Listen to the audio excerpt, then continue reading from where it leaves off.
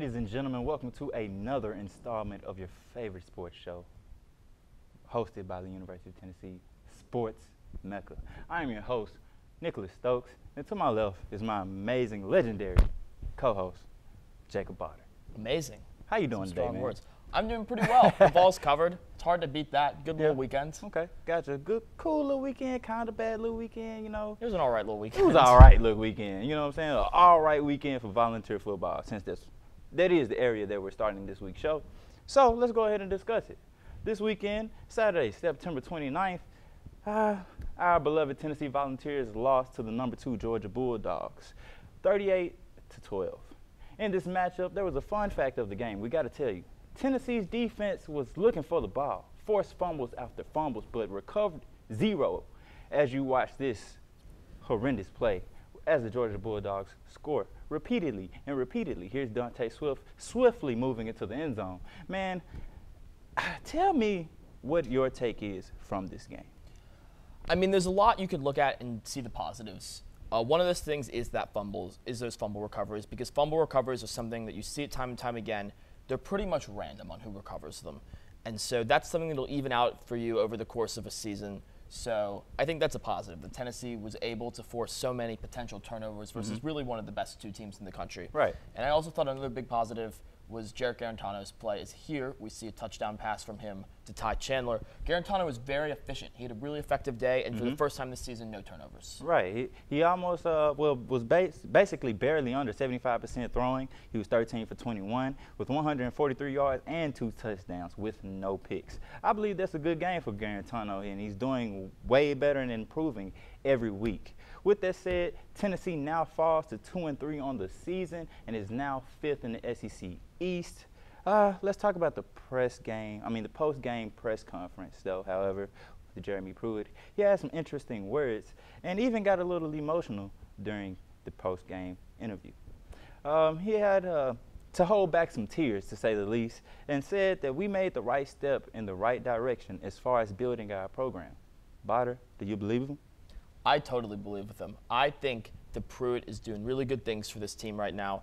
The fact that he was able to see the positives in what ended up being a pretty negative game, there were a lot of good things. I thought the defense played pretty well, all things considered, on all 3 levels. I think Garantano, as we said, played well. Ty Chandler played very, very well.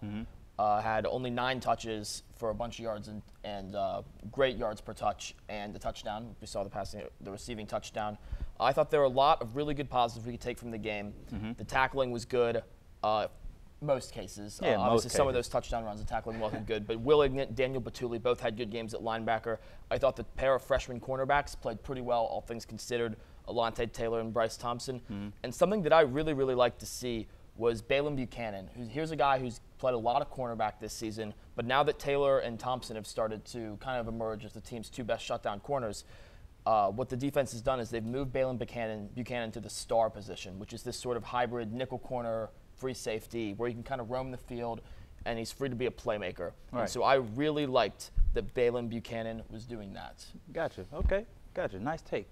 Moving forward, we have a bye week this week, so the Tennessee Volunteer football team can rest up because it's going to get even more intense competition-wise moving forward. After that bye week, we will see the Tennessee Volunteers travel into Auburn to play the number 8 team in the nation at Jordan-Hare Stadium.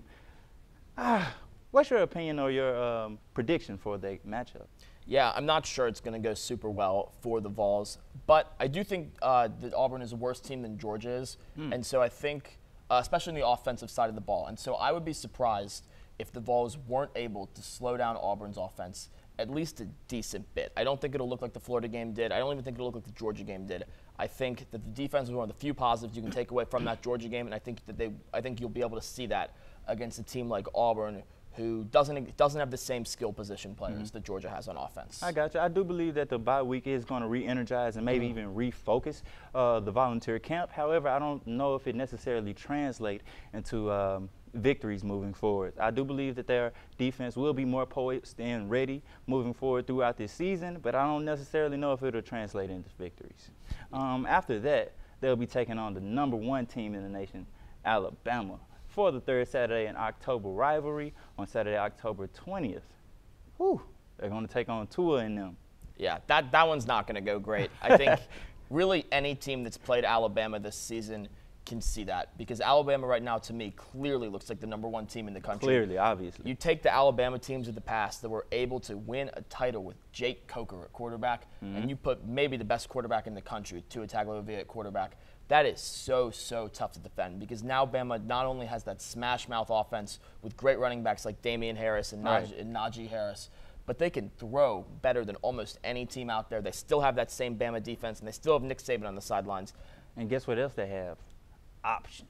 Oh, yeah. Literally everywhere. options in every position on the depth chart, and I think it's just going to be hard to stop them, especially for the Tennessee team that is going through a lot internally, and it's just going to be a lot. It's going to be a very tempting matchup, to say the least, and I think Tennessee is going to have to come all the way out the bags, like go all the way into their bag in order to even have a possibility of winning. Yeah, and I don't think we should discount the game after the Alabama game either. They go, they play South Carolina in South Carolina. Will Muschamp, the South Carolina coach, from his time at Florida and South Carolina, is 6-0 versus the Vols.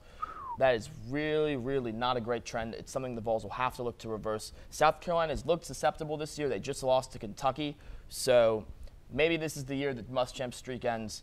But all things considered, that can't be a great sign for the Vols. After those 3 games, the schedule gets easier, but it's going to be tough. I doubt that the Muschamp. I just doubt that we beat. I just doubt that we beat the Gamecocks. Anyway, moving forward, we're going to be back right after this commercial break for some NFL football reviews and headlines. Stay tuned, ladies and gentlemen.